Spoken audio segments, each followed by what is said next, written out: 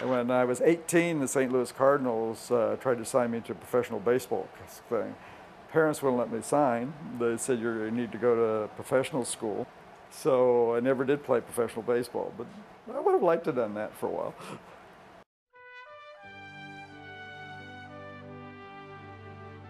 Every family has 1 out of every 3rd member has cancer of some sort.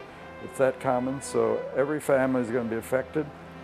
We never thought anybody would ever cure cancer.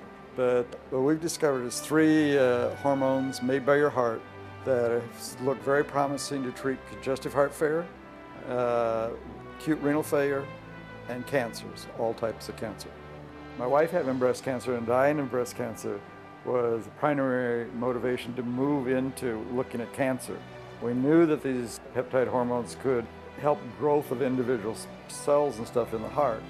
So we thought if they help regulate growth, they might stop the growth of cancers. And essentially, in the test tube, we've looked at all the major cancers, and it wipes out 97% of the cancer cells in 24 hours.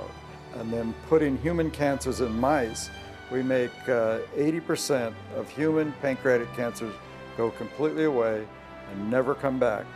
What we're hoping is if these things work as well as they do in the test tube, it will cure all forms of cancer. And we hope then it will help millions and millions of people. The clinical trials, which we hope to start this next year for cancer, hopefully will cure cancer in a number of people. It's not going to cure everybody, but a high proportion of every cancer, which would be spectacular. And this is without any surgery. They're just going to help millions. So, it's about as great a feeling you could have.